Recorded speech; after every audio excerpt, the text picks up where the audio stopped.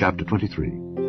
The Burden of Tyre. Howl, ye ships of Tarshish, for it is laid waste, so that there is no house, no entering in. From the land of Chittim it is revealed to them. Be still, ye inhabitants of the isle, thou whom the merchants of Zidon that pass over the sea have replenished. And by great waters the seed of Sihor, the harvest of the river, is her revenue, and she is a mart of nations.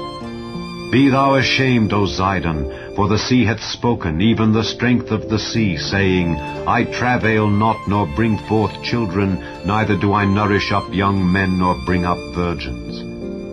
As at the report concerning Egypt, so shall they be sorely pained at the report of Tyre.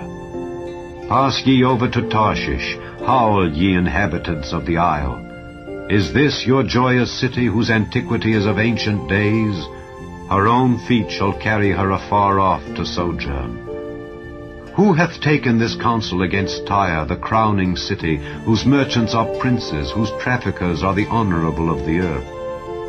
The Lord of hosts hath purposed it, to stain the pride of all glory, and to bring into contempt all the honorable of the earth. Pass through thy land as a river, O daughter of Tarshish, there is no more strength.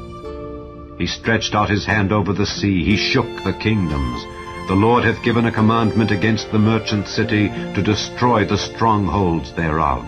And he said, Thou shalt no more rejoice, O thou oppressed virgin, daughter of Zidon. Arise, pass over to Chittim, there also shalt thou have no rest. Behold the land of the Chaldeans. This people was not till the Assyrian founded it, for them that dwell in the wilderness. They set up the towers thereof, they raised up the palaces thereof, and he brought it to ruin. Howl, ye ships of Tarshish, for your strength is laid waste. And it shall come to pass in that day that Tyre shall be forgotten 70 years, according to the days of one king. After the end of 70 years shall Tyre sing as an harlot. Take an harp, go about the city, thou harlot that hast been forgotten. Make sweet melodies, sing many songs, that thou mayest be remembered.